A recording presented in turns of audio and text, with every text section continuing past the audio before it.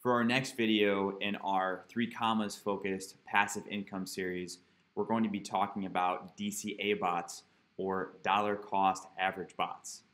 And what is a dollar cost average bot? It starts a position for you in a specific coin, like let's say BTC. And it's going to buy at certain levels and then take profit at certain levels. And you set all of those levels. So let's dive into dollar cost bots and see what options they provide you.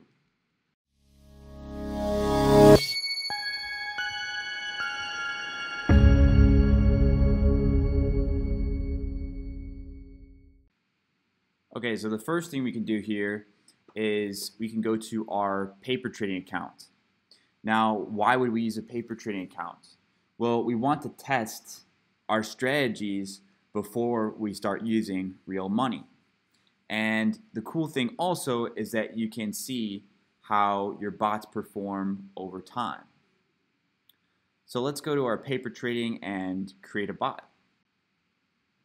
So we can see here when I go and create a bot, it's going to show me my balance of the base currency, which in this case is Bitcoin. And you're going to have a choice here between simple and composite. Simple trades a single pair, composite trades across multiple pairs. So decide whether your strategy is going to work for maybe just one token, or maybe you want to do this across many tokens. So first, let's try setting up a simple bot. We're going to do it with BTC, USDT. We're going to go long, and base order size is when it opens the trade, what do you want the order size to be? So let's say we want to do $200. And for each safety order, I'm going to do $100. Now, this is not a recommendation. Always test your strategies before you use them in your real account. And we want to buy using limit orders. Deal start condition. So a deal, again, is a single trade. And so maybe we want to use QFL. QFL will buy when there's quick moves down and sell when there's quick moves up. And here we can set our take profit. We can also start our condition with either a custom signal, another signal like block party, which we showed you before, TBT. You can use RSI or other indicators if you choose. There are unlimited ways to open deals. So here is our take profit. And again, we want to make sure that we test this. So I'm just going to set this at 2. So we want to take 2% profit from each of our trade. And we can also set a trailing.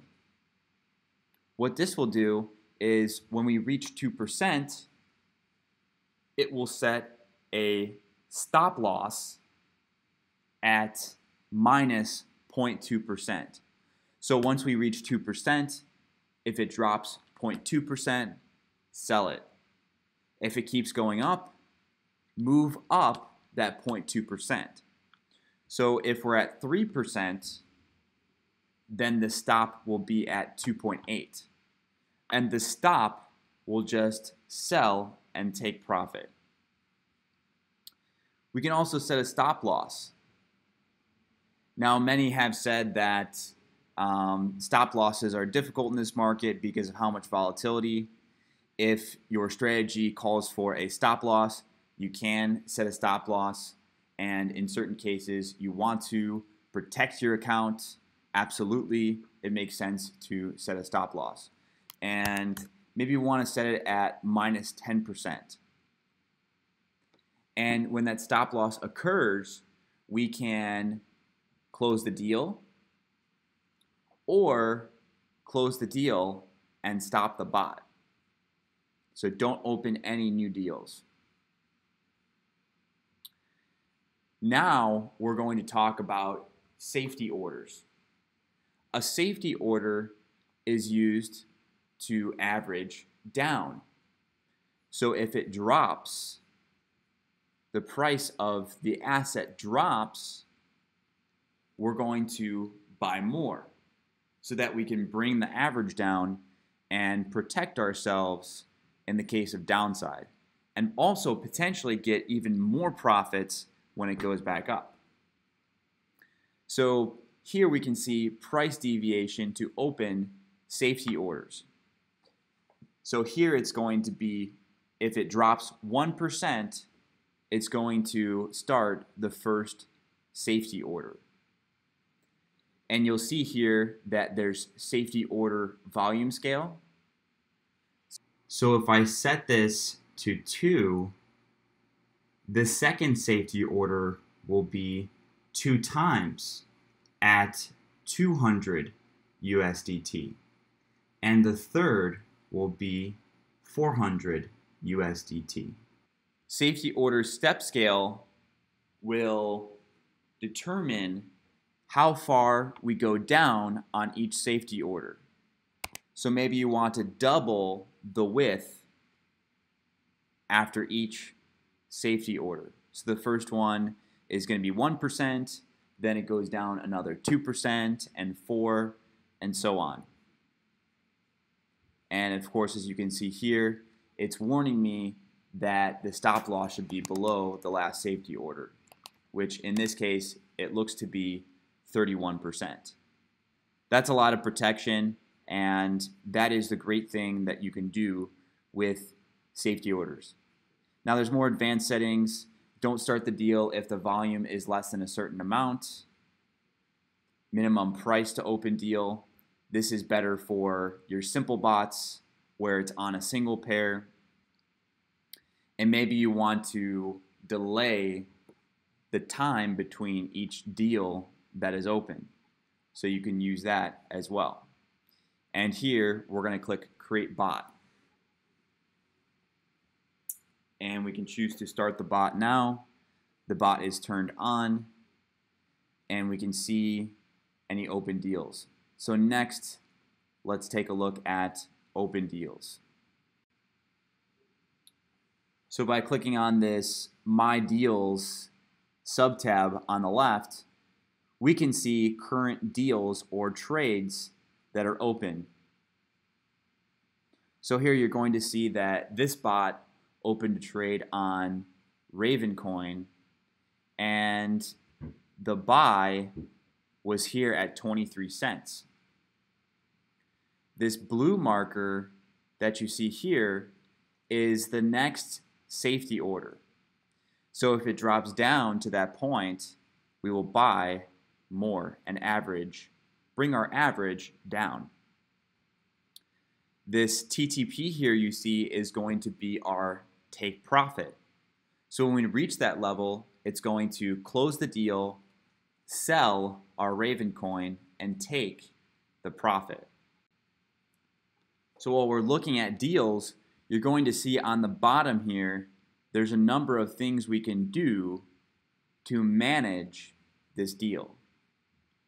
One thing we can do is we can click Close at Market Price, and it'll show you the profit and loss here.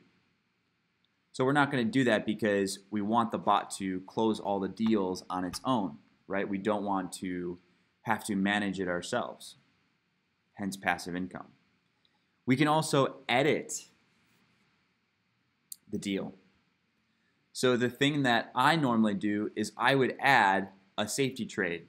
So if we've dropped below the last safety trade, we can bump this number up by 1. And it will take another trade to bring our average down. Now it's a little more advanced way to manage your red deals, your deals that drop. You can also add funds. So you can buy at the current price through either a limit or market order, and you can choose the amount of volume that you want to add to your position. Lastly, on these options here, you can also convert it to a smart trade. So maybe you say, you know what? I really like Ravencoin. I want to hold this position, and I want to manage a position in Ravencoin. So now it's going to convert it here to a trade, and we can set take profit, we can set a stop loss, and this helps us organize our portfolio a little bit better if we want to do something outside of the bot. Last thing I want to show you before we close this video out is that you can go back to the DCA Bot tab on the left, and we can see active deals. We can see if the bot is enabled with this green button here. We can also click on the bot and see what the performance is. So here I have a bot that I wanted to test. We can see the profit for each day. So this is a paper trading bot, and it's getting about 2 to 3% per day. This is going to help us decide which bots we want to run and when. And again, you can just track the performance over time. This is a really great way to change up your strategy every now and then. That's all for now on DCA bots. If you guys do have any questions, drop them in the comments below and we will get back to you. Thanks so much for watching. It means a lot to us. If you found this content helpful, smash that like button and leave us a comment down below. You can take part in all our research and analysis by joining us on our Discord community. The link is in the description below. And catch us live on our stereo podcast, Monday, Wednesday, Friday mornings for viewer Q&A. Thanks for watching, and see you in the next one.